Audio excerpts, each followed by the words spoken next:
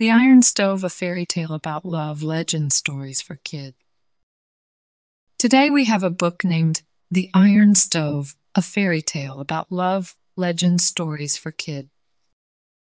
I think they're so pretty. I hope you guys really enjoy it. I love it.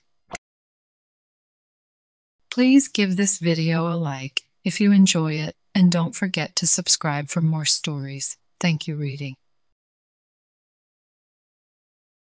So, here we go. Once upon a time, in an era when wishes whispered to the stars had the power to alter the very threads of fate, a young prince found himself ensnared by the malevolent spells of a witch.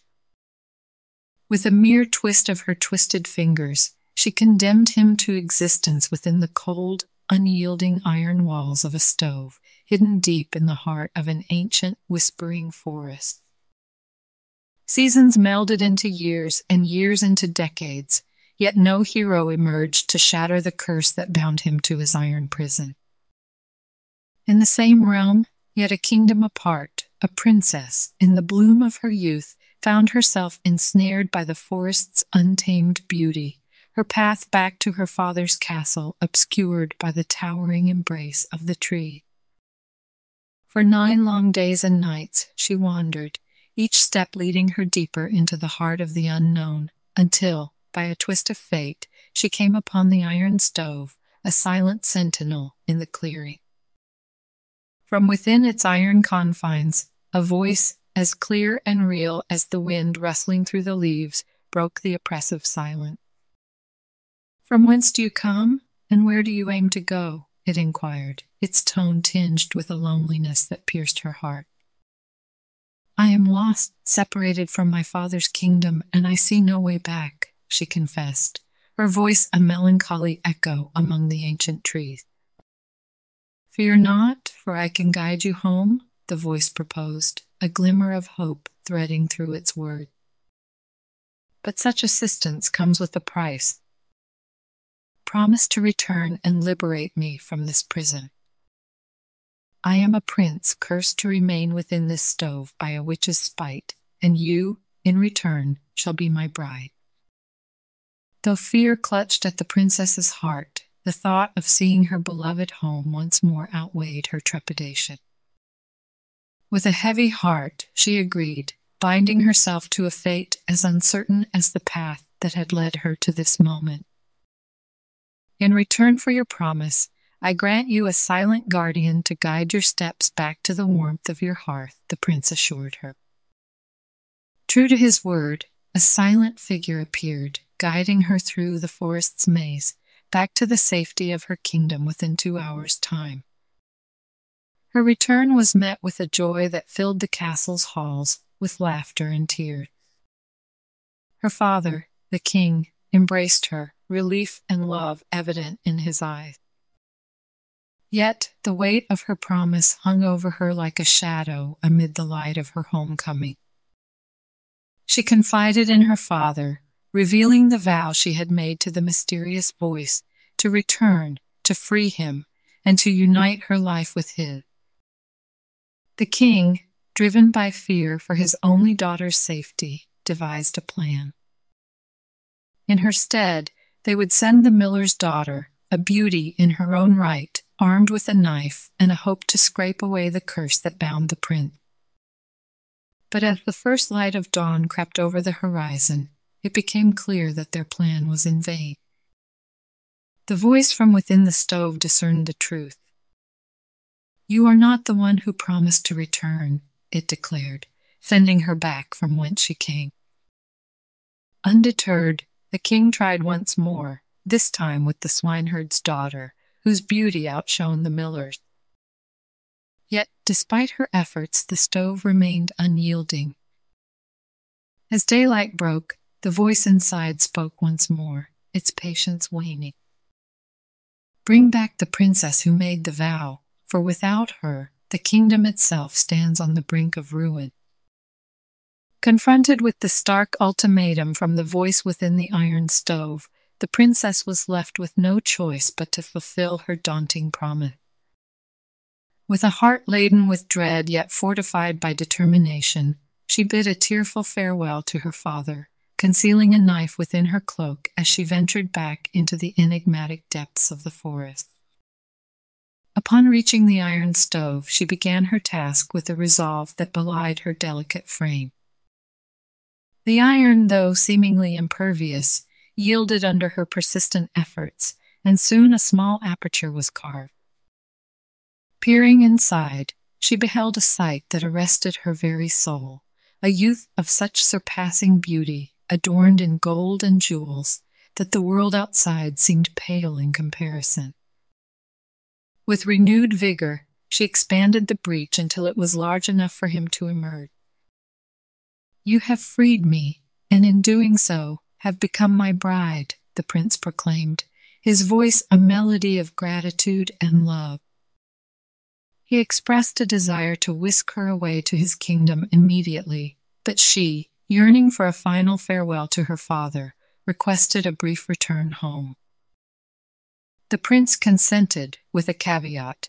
She must limit her words to her father to no more than 3, lest their chance at happiness be snatched away.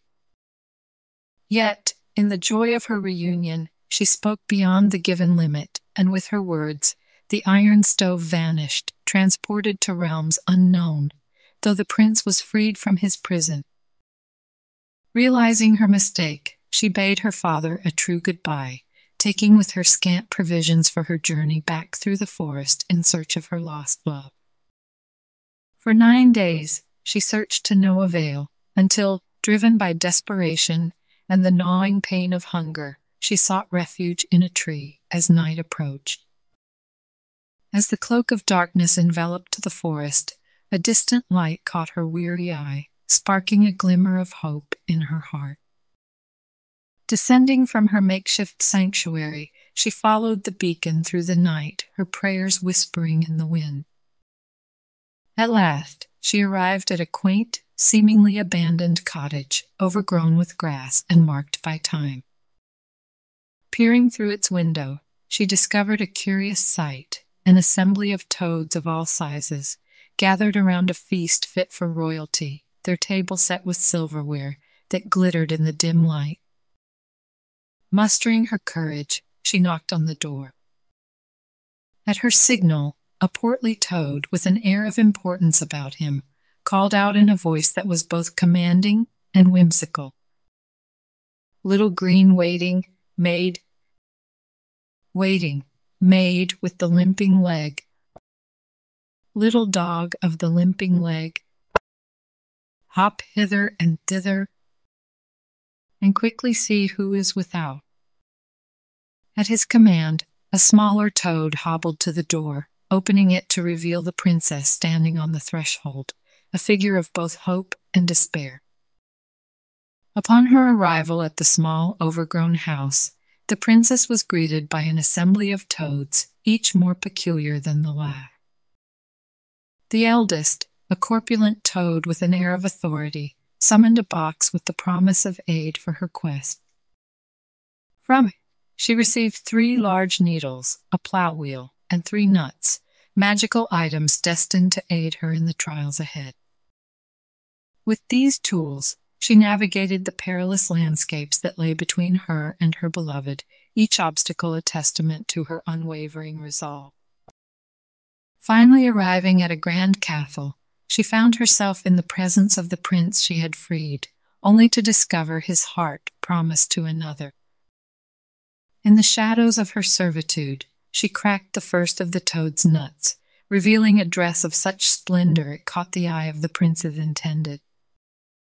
Bargaining with the dress, she secured a night in the prince's chambers, hoping to awaken his memory of their bond.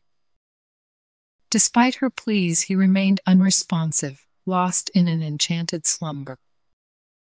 Undeterred, she repeated her attempts over 2 more nights, each time revealing dresses of increasing magnificence from the enchanted nut, and each time her heartfelt cries went unheard.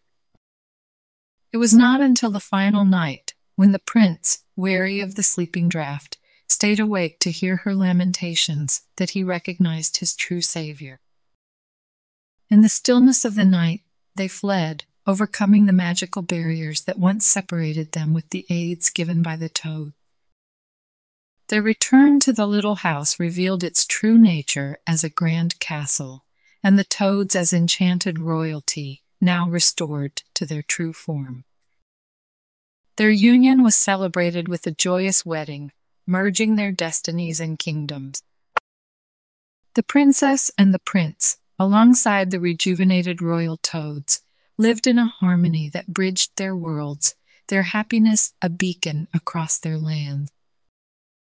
In time, they brought the old king to their castle, ensuring that no heart remained burdened by solitude. As the kingdoms flourished, so too did the tale of their adventure, a story of love's triumph over enchantment, whispered on the winds and sung by the bard. And in this way, the tale weaves its way to us, a reminder of the magic that binds us all. The end. Good job, friends. Thank you so much for reading with me. Bye, I'll see you next time.